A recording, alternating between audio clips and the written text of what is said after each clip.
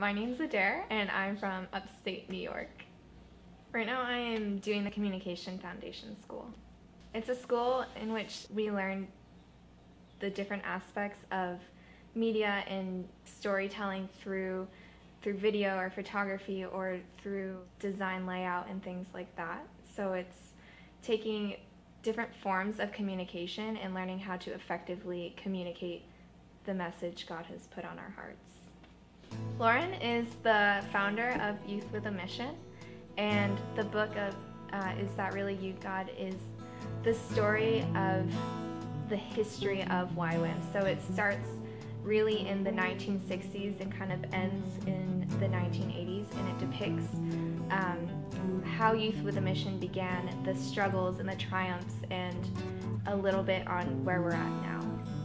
So it was a Tuesday morning, and Lainey was presenting in the Creative Roundtable, and she was talking about the ebook and how she's making an ebook version of Is That Really You, God? And so during her time of processing and asking her questions, getting feedback, I heard someone say coffee table book. And when I heard that, all of a sudden this image popped into my head, and I was like, oh my gosh, what if we made a coffee table book of Is That Really You, God? The first step I realized was that, okay, I actually need to read the book, Is That Really You, God? And so I felt obviously that conviction, because how am I going to create something and birth this idea if I haven't even read what I'm writing about? And so people need to know about this book. People need to read this book and understand who Lauren and Darlene are. The first that helped pioneer this organization, you need to understand how God has been so faithful and so redeeming through this process. I am so proud of my team, and that none of us have created a book before. That's what sets our team apart. We're really sensitive to hearing God and to knowing where we're at. There are so many parts in the body, but it's coming together as one that we're able to do something.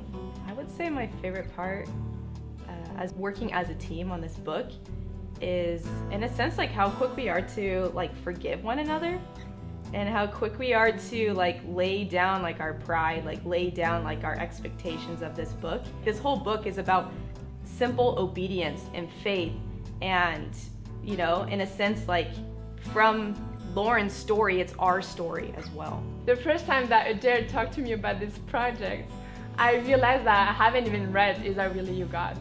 And so from there, I was really excited about designing this project because I love to make things come alive. So when you look in the Bible, in Deuteronomy, for example, it's a book of remembrance. And so in the same way, I feel like Is That Really You, God is going to be a book of remembrance. And so as I'm designing it, I realized how important it is to read this book, and how powerful it is to know where we come from, and without all these people out there, we wouldn't be able to study here in this university. I think it can work in a way that it'll help people understand their history and the values of YWAM and where it all started, and it'll also help maybe attract people to this organization and ultimately God.